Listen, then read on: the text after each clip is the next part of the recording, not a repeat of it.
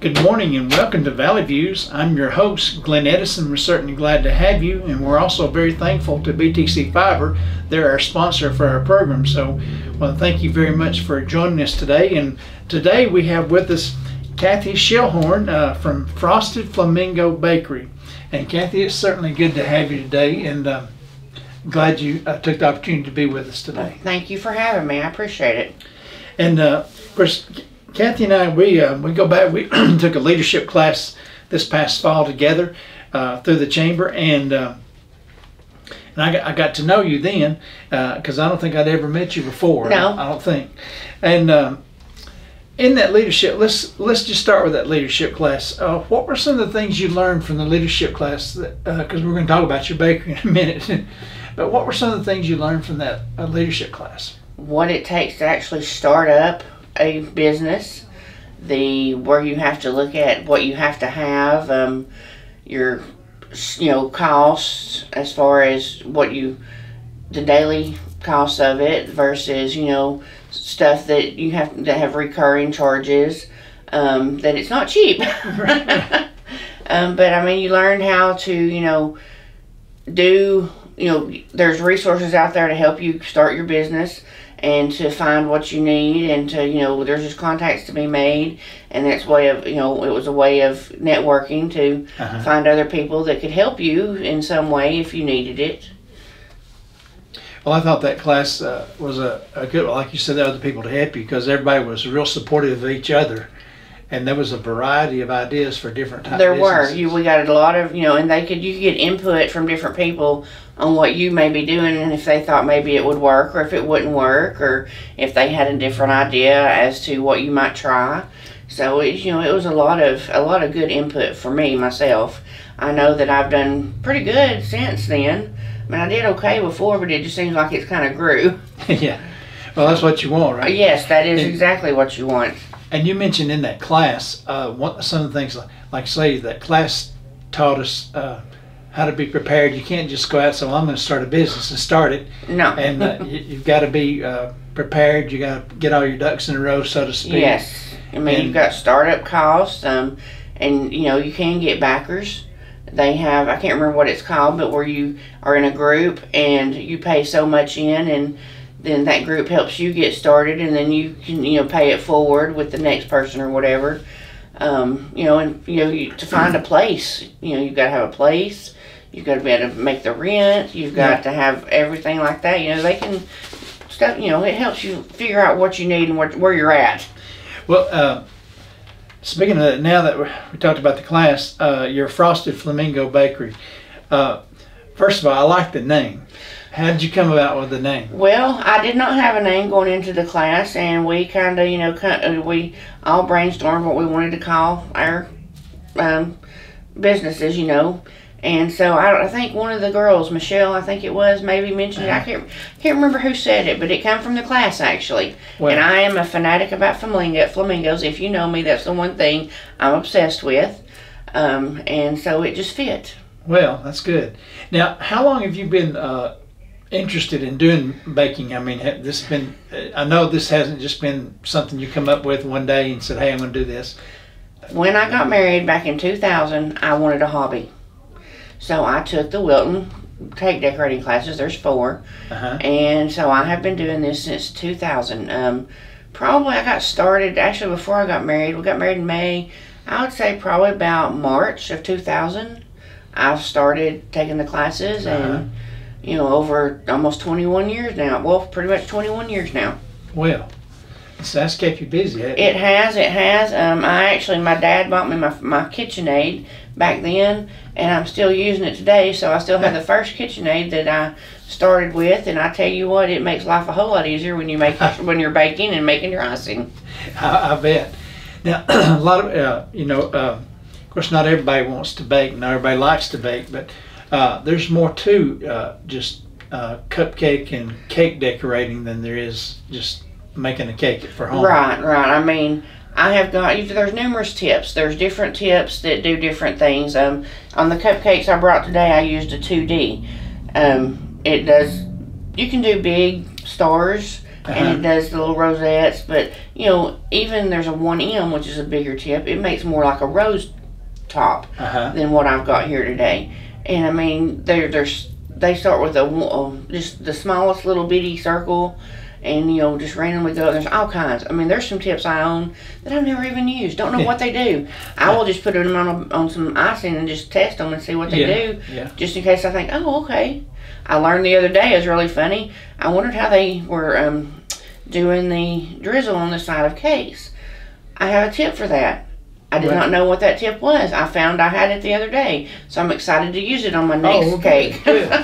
Experiment with it. Yes, a lot of it is experimentation. I mean, if you take the classes, you get a cake board and with little inserts that show you what tips do what, and you can a practice board.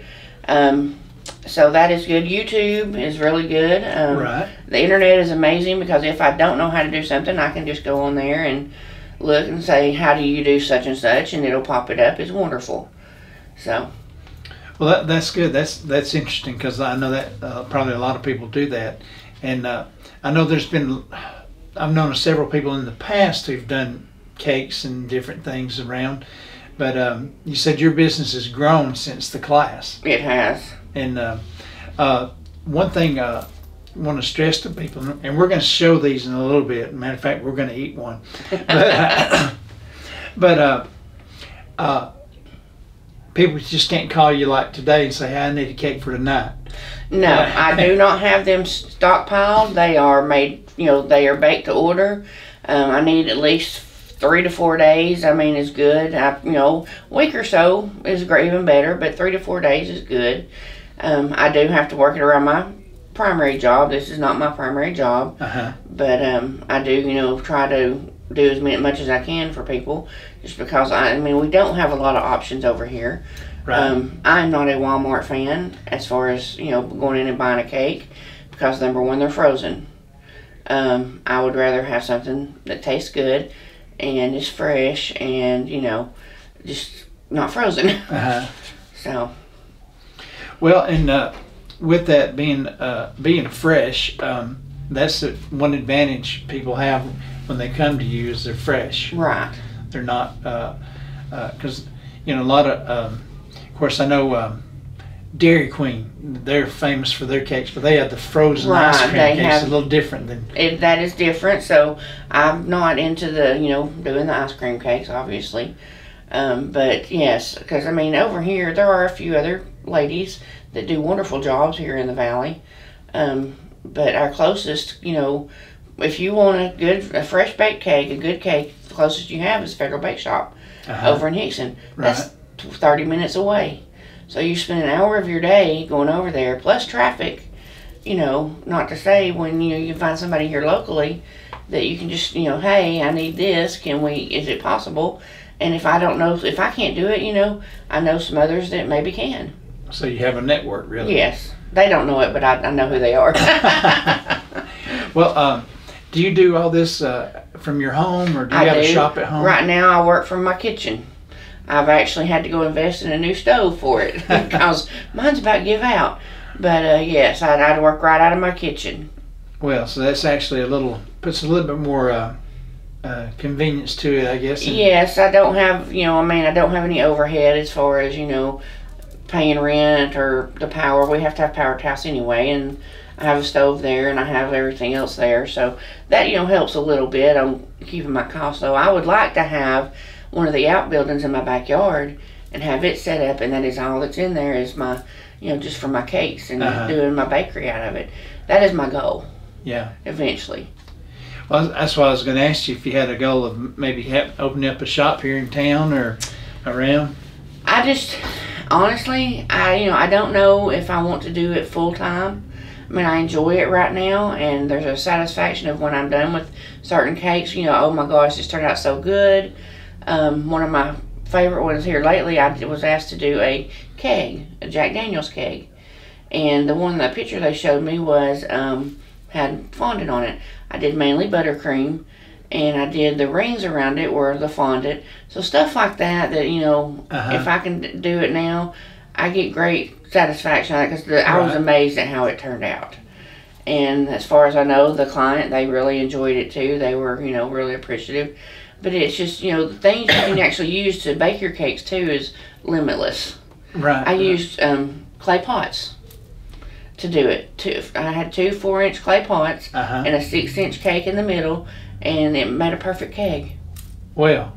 But I do have it on my, pictures on my Facebook. So there is a Facebook page for it if somebody wants to go and look.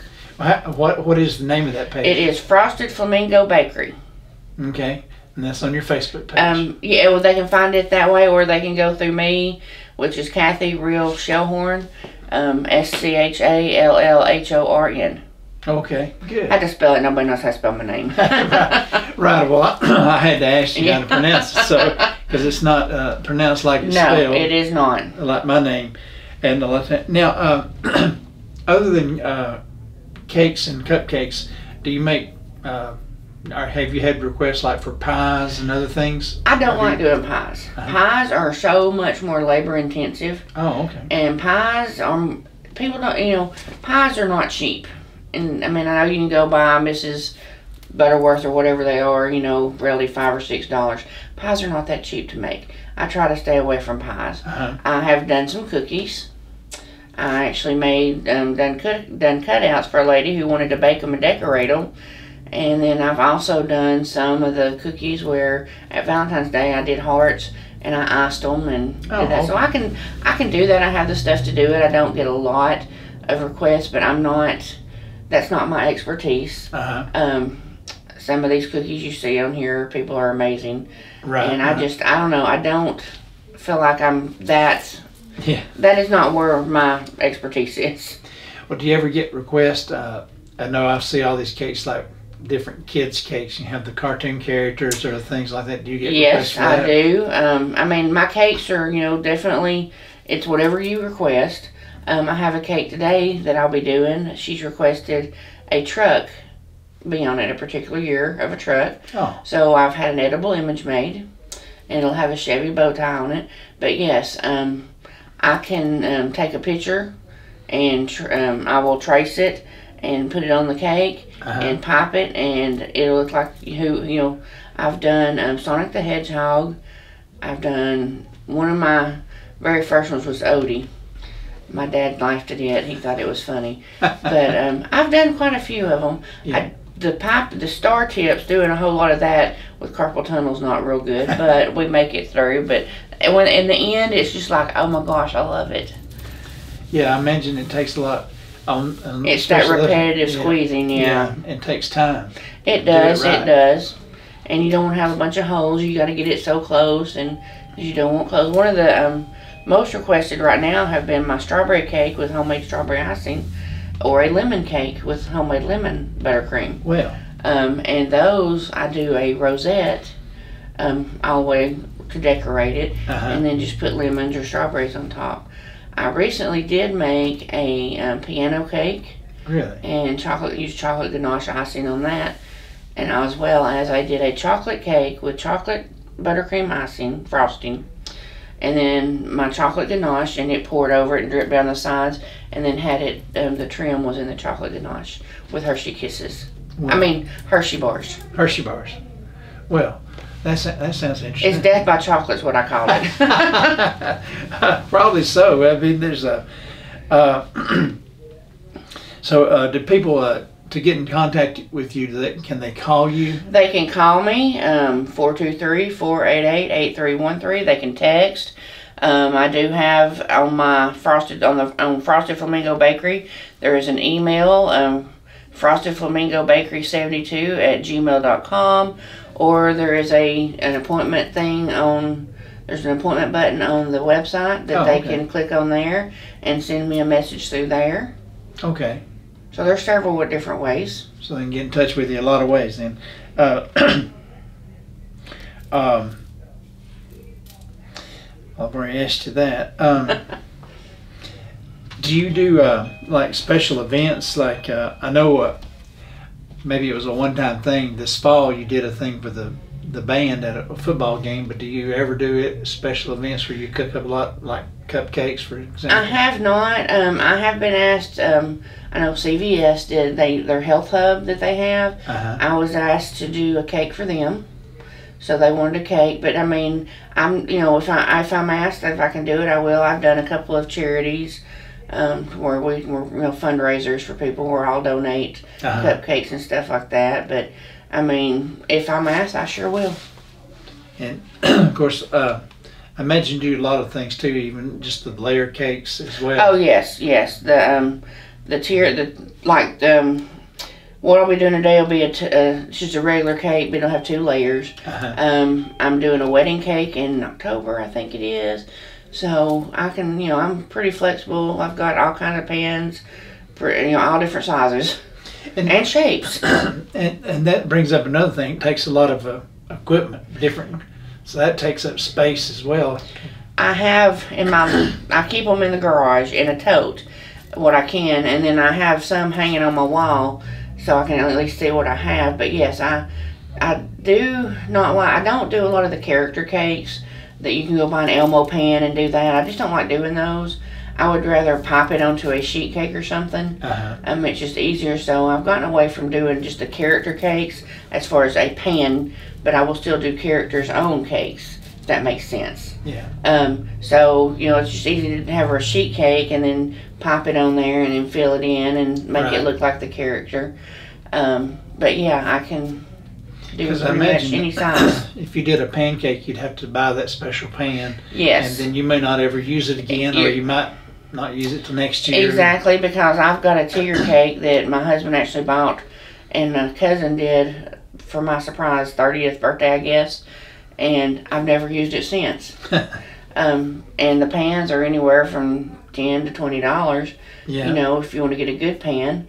And then, you don't ever, you've got to be able to make a little bit of a profit. Right. So you don't want to spend a whole lot of money on having all those pans around. So, no. But, if you're a at-home baker and you just want to make a cake for your child's birthday, they're great for one time, for you. Yeah. But, yeah, for what I'm doing, no. No, that would... But if I had a shop and, how the Federal Bake Shop displays all theirs, it may get more. But most people are not looking for just a generic cake like that. They are wanting something different. Well, do you sell more cakes, or do you sell more cupcakes? Or Cakes. Is it cakes? More cakes. More cakes than cupcakes, yes. Imagine which one takes the most time, the cakes or the cupcakes? The cake. Cake. Honestly, because I can, when I go home, I'll be doing 4 dozen cupcakes. They're going to have, now these may be a little bit different because the tip I use is a grass tip, and you've got to put that grass on half of the cupcakes, and then the other will be baseballs. So honestly, it depends on what you're doing. Just to do cupcakes like these here, these are the easiest thing to do. I would rather do this than cakes. But once you get a cake smooth and you're just putting the accents on it or whatever, it goes pretty quick.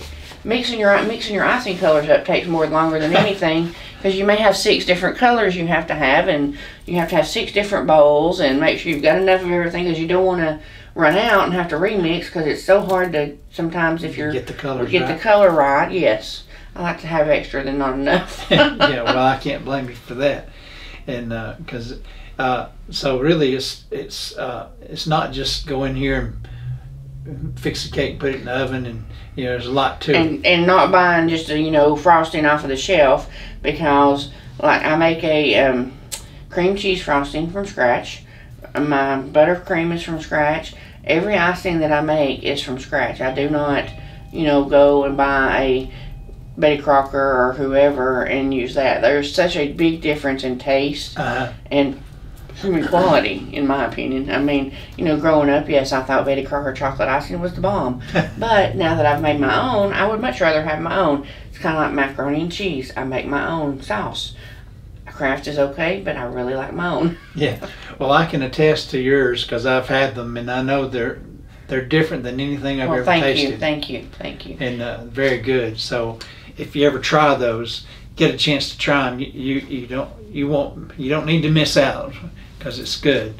And well, Well, Kathy, is there anything you want people to know about your bakery, or anything else that we haven't gone over? No, I think that's pretty much it. Also, I mean, I will tell you, I do work at Walgreens as my day job, and funny thing, I do have people call me there wanting cakes. So, I mean, if you can't get a hold of me any other way, if you see me at Walgreens and you're walking in, just say, hey, you know, because I've had a lot of people say, hey, I didn't know you made cakes. Oh, yeah, I do. They're like, well, I will be needing one. And, you know, and it's, since the class we went through, I've had that. Because people have seen that.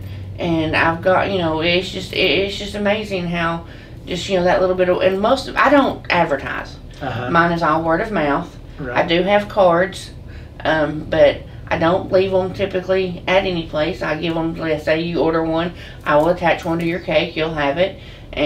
But, you know, mine's all been word of mouth. And I not only do over here, I have several people who are repeats from over in Dallas Bay, Middle Valley area. Oh, really? Yes, sir. That's where I grew up, so okay. I know people from over there. And I've had one girl that I've done cakes for her for the last 8 years. Really? For her son and her daughter. Well, how does your husband see, how does he like the idea of you having your bakery there at the house? He does okay. He's actually, he actually will bake my cakes now. I've got him involved. Oh, yeah. I've got him to where he works till midnight at Walmart, and then he'll come home and he'll bake my cakes for me if I have any. He actually baked these. Well, so he kind of helps me out there because we both do work full-time jobs, so it takes both of us, and I pay him a little bit, you know, I let him live there. But you know, God has provided for us, honestly, because he had lost his job, and in 3 months, you know, we didn't have but one income coming in, and I was doing these cakes during that time. God has provided for these, you know, for me to be able to do this. So I feel like, you know, it's something I'm supposed to do. And I don't look at it as a job. It's, you know, I enjoy it. So, you know, and it's gotten us through times when we didn't have, you know, when we needed it. Right. So I feel like God gave me a talent, and, you know, I'm, you know, just doing the best I can with it.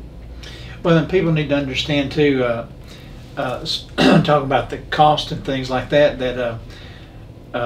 you know, when you do, if they want to do one at home, that's fine.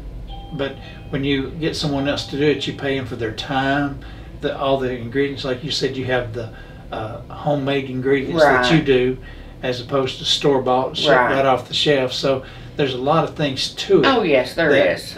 So it's not like they can just go and spend $5, $6 and have a cake. You know, there's a lot more to it, yes, because by the time if they went out and bought every tip they needed, bought every, you know, icing bags, you've got icing bags, you've got the tips you need, you have all your ingredients for the cake, you have your icing, your box, you know, there's numerous things. And I mean, I do start, my basic cake is $30. And I go up from there depending on what they want on it, whether an edible image or, you know, if it's just icing. If it's just a regular 10 by 13 cake, just basic, you know, just frosting, no anything different, I usually $30. I charge $15 a dozen for my cupcakes.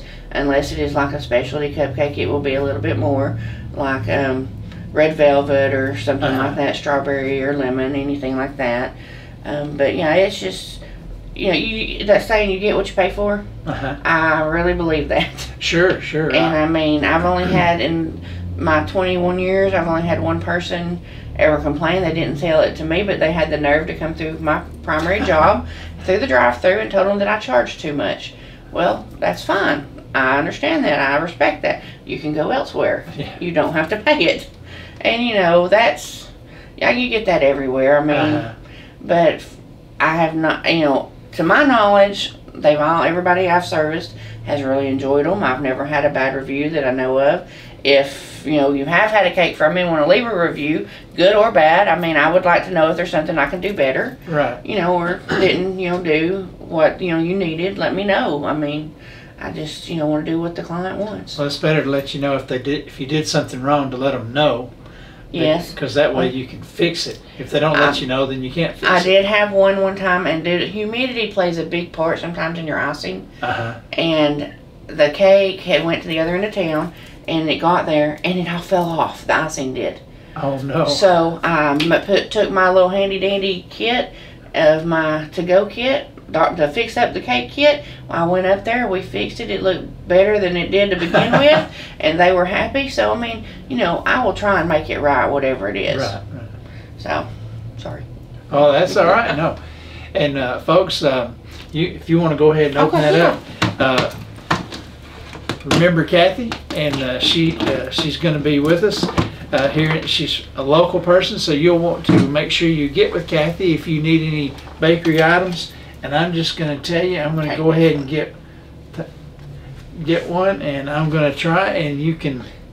These are vanilla cake, Glenn, with chocolate icing. Vanilla cake with chocolate icing, and there we go.